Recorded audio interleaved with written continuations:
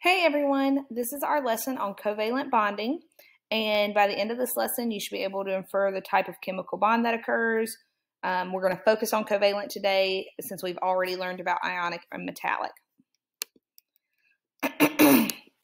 Excuse me. So covalent bonding is where atoms share electrons. So remember, ionic is a full transfer of electrons, metallic is that sea of electrons, and covalent is sharing electrons. And just some terms you need to know here. So like a molecule, when we refer to that, is a neutral group of atoms joined together by one or more covalent bonds. So this is where we've got sharing of electrons. We look at the word molecule. For ionic compounds, we look at the word compound or formula unit, but you don't really have to know that one so much. So the attractions between your shared electrons and the protons of each nucleus of the atoms in that bond are what hold the elements together. And a covalent bond is usually formed, and for you guys always formed, between two or more nonmetals.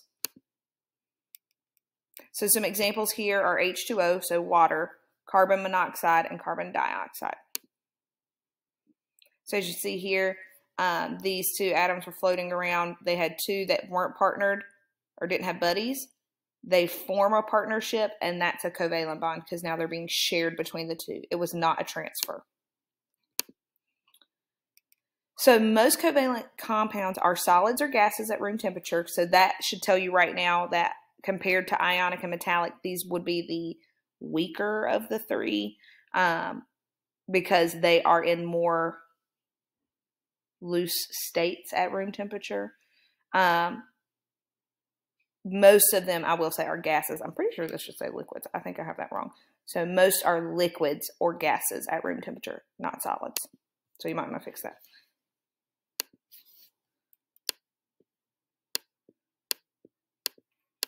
Liquids.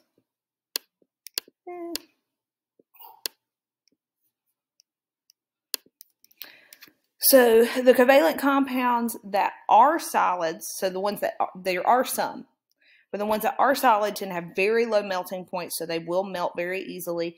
So they might be solid at room temperature, but not for long. Like raise the temperature 2 degrees and it will melt. And they do not conduct electricity. So these are used more as like insulators and stuff.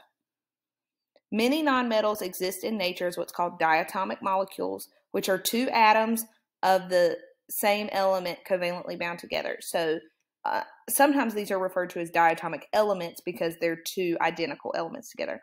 I talk about these as like the socks of the periodic table because they naturally come as a pair. And here's our list. So fluorine, oxygen, hydrogen, bromine, chlorine, iodine, and nitrogen. And I will show you in class a little trick with these to mark them on your periodic table.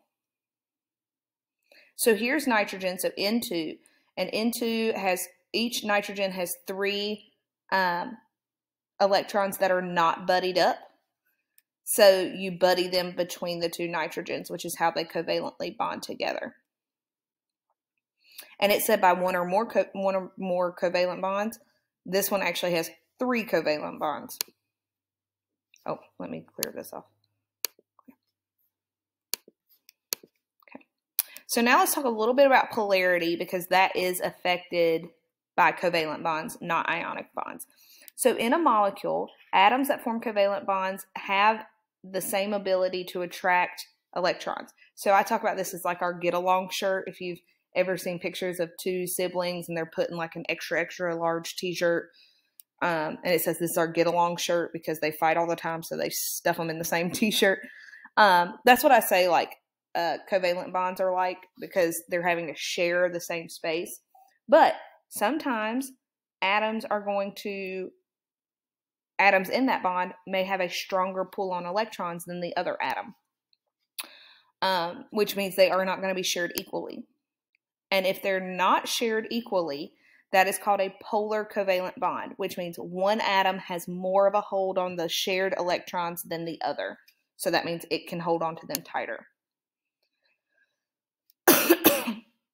If I were to just give you the elements to look at, like on the periodic table, and say, determine if this is polar.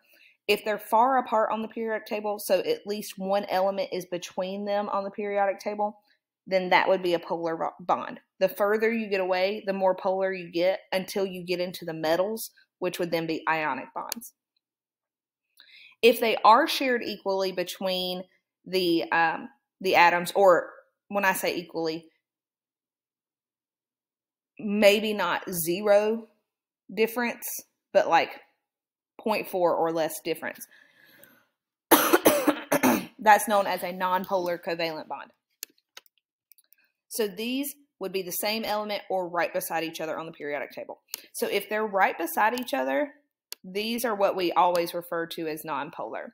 If they're the same element, so like your diatomics, N2, O2, H2, so 2 of the same elements, these are called nonpolar, but they're also called pure covalent bonds.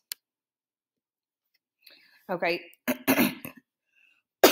because there is absolutely no difference in the pool of electrons. So here's an example. H2O would be considered polar. N2 would be considered nonpolar or pure covalent.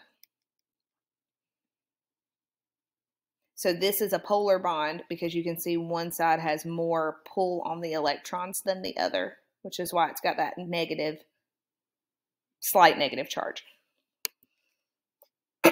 So now that we've gone through this very